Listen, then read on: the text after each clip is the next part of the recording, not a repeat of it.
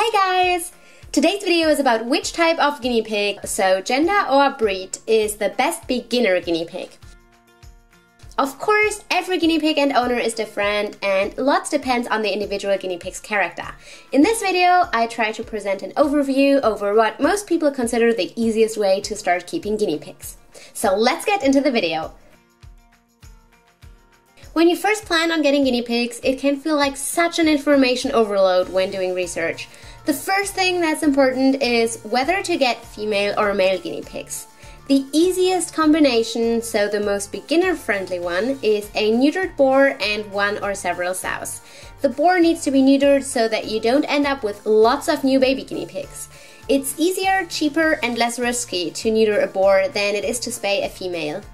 With this group combo, you have the highest chance of a peaceful and happy guinea pig herd. This is how guinea pigs live together in nature. A group of female guinea pigs is another possible group combination. Without a neutered boar to keep the peace, female groups can sometimes turn aggressive.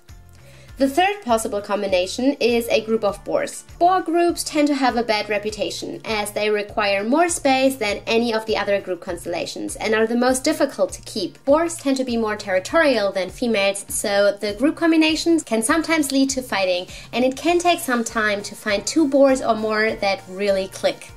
However, many owners of boar groups also say that they have very peaceful groups and that the group combo doesn't deserve such a bad rep.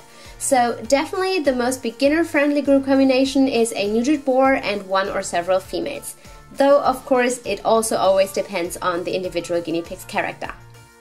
When it comes to guinea pig breeds, you can usually sort guinea pigs into three distinct but broad categories: long-haired and short-haired guinea pigs and the giant guinea pig. This breed of Kui is a very large version of our pet guinea pigs, also sometimes simply referred to as the giant guinea pig. Kuis have a smaller lifespan, about 3 years, and are thought to be prone to heart diseases and need huge enclosures due to their size. They're also difficult to handle and appear to be more stressed in the presence of humans.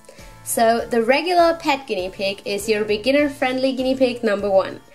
When it comes to long and short-haired guinea pigs, your most beginner-friendly piggy is the short-haired breed. This includes the American or English guinea pig, white-crested, Abyssinians, Rex, alpaca, just to name a few, so you don't have to worry about not finding your dream fur type or color. Short-haired guinea pigs take care of their grooming and need no help. Long-haired guinea pigs, on the other hand, often require hair trims, and some breeds even need regular brushing, making them more complicated for a beginner.